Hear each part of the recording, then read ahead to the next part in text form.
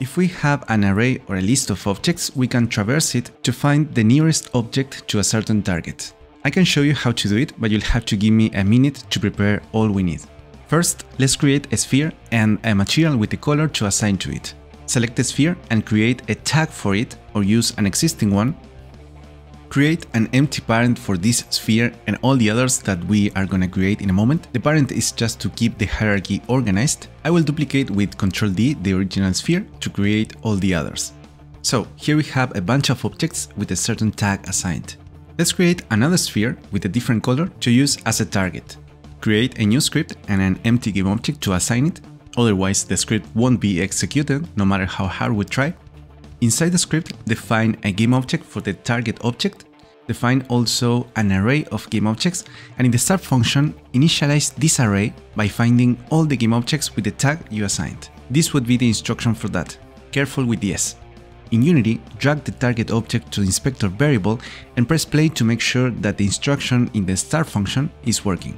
And we are indeed finding all the objects by tag. So that would be all we need. Consider subscribing before we start.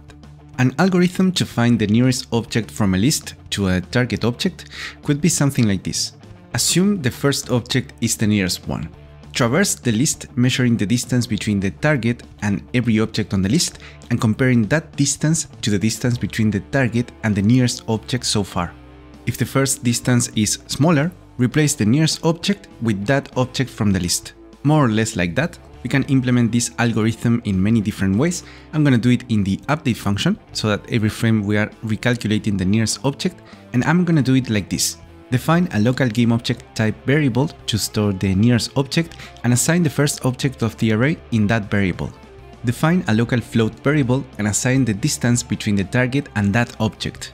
Video in the corner with more information on this vector3.distance function. Define a for loop that starts in the second element and goes to the last element on the list.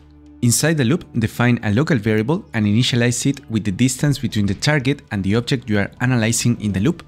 If that distance is less than the distance of the current nearest object, replace the nearest object with the current object on the list, and also replace the distance of the nearest object. That would be all. At the end of the loop, in this variable we have the nearest object, and we can do whatever we want.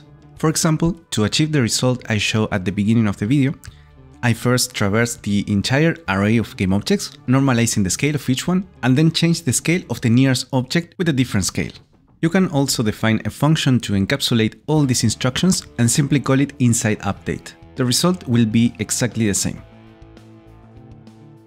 Don't forget to like and subscribe, and I see you in the next video.